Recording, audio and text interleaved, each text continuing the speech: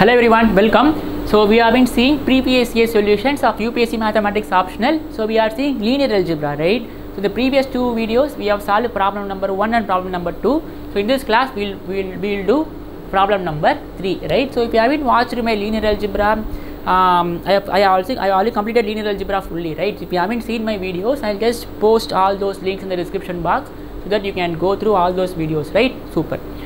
So if you haven't watched problem number 1 and problem number 2, go through that. So in this class we will do problem number 3. So first we are solving 2021 paper, and in the upcoming class we will start 2020, 2019 and so on, right? Super. Okay. So what problem number 3 is, if a is equal to 1 to 1 minus 1 0 1 0 0, then show that a square is same as a inverse, right? So these are just 10th standard problems, right? So not even 10th standard, 9th standard problem.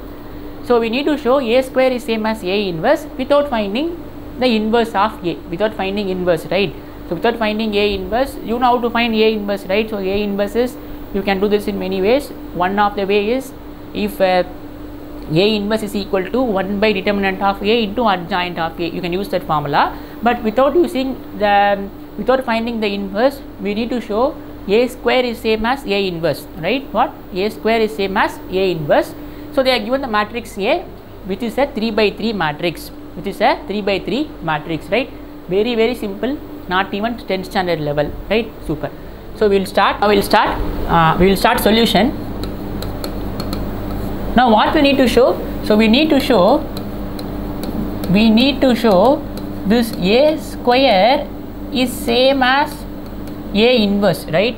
We need to show a square is same as a inverse. This is what we need to show. But we should not find a inverse, right? Okay. So what I'm going to do is, you just pre-multiply a on both sides, right? You just pre-multiply a on both sides, right? You just pre-multiply a on both sides, so that what we will have? So we will have a into a square is equal to a into a inverse, right? So a into a square is a cube. So here we have a into a inverse, right? A into a inverse. Remember, if this matrix is non-singular, that is determinant is not equal to 0, then obviously inverse exists. If inverse exists, by definition a into a inverse will be equal to ID matrix. So if you want to put this to be equal to an ID matrix, that is, if you want to put a into a inverse is equal to identity matrix, first of all, you need to make sure that determinant is not equal to 0. If determinant is not equal to 0, only inverse exists, right? Very simple 10th standard problem, right? Super.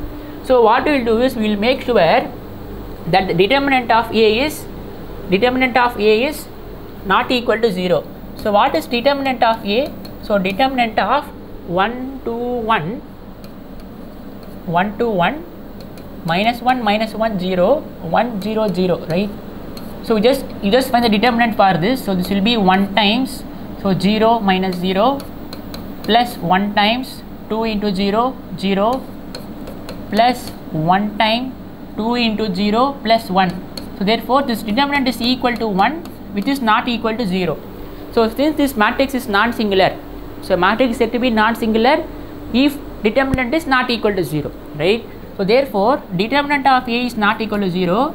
That means inverse exists for this matrix. A inverse exists. That means if inverse exists, by definition, what is the definition?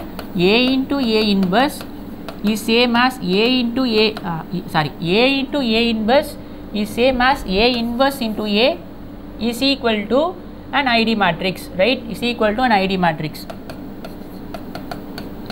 So here it will be an ID matrix of order 3 because it is a 3 by 3 matrix, right?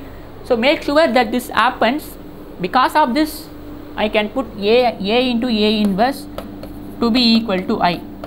So in order to show a square is same as a inverse, I can show a cube is equal to I, right? So for showing a cube is equal to I don't need, without finding inverse, I don't need to find the inverse to show a cube is equal to I, right? Again, 9th standard problem, you just have to multiply this a 3 times, see whether you are getting ID matrix, then that is same as saying a square is same as a inverse, right? Very simple. So you need to find a cube, you need to show a cube is equal to I. So you just find a square now. So what is a square? So again very child's play, right? So 1 to 1, minus 1 -1 0, 1 0 0 into 1 minus 1 1, 2 minus 1 0, 1 0 0. So you multiply these two matrix, you will have a square, right? So 1 minus 2 plus 1, right? 1 into 1, 1 minus 2 plus 1. So here minus 1 1 0, minus 1 1 0, right? So here we have 1 0 0. So this will be 2 minus 2 0, 2 minus 2 0. Here minus 2 1 0, minus 2 1 0. So here 2 into 1 is 1, so 2 plus 0 plus 0, and here we will have 1, right? Here we have 1 plus 0 plus 0, minus 1 plus 0 plus 0, and here we have 1 plus 0 plus 0. So we have found a square, right? So we have found a square, so which is 1 minus 2 is minus 1, minus 1 plus 1 is 0, 2 minus 2 is 0, this will be 1, this will be 0, this will be minus 1, this will be minus 1, this will be 1 2 1. So this is our a square. Now you need to find a cube, right? So a cube is a square into a.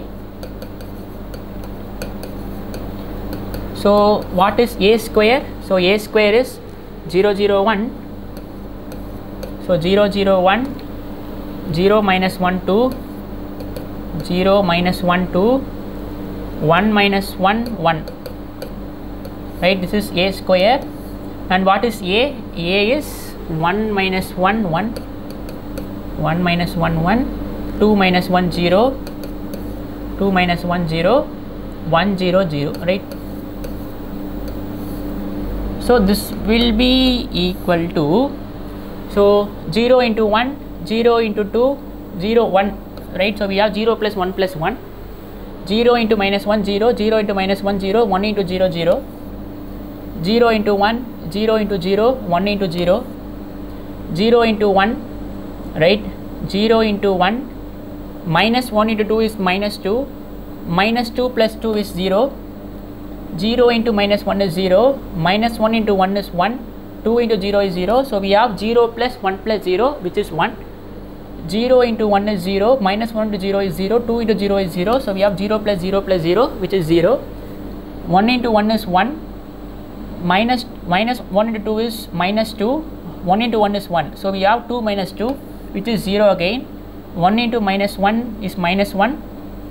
This will be plus 1, right? Minus 1 minus 1. So 1 minus 1 will be 0. 1 into 1 is 1. 1 plus 0 plus 0. So we will have this to be equal to 1 again, which is equal to an ID matrix of order 3. So we have shown that a cube is equal to I, right? So we have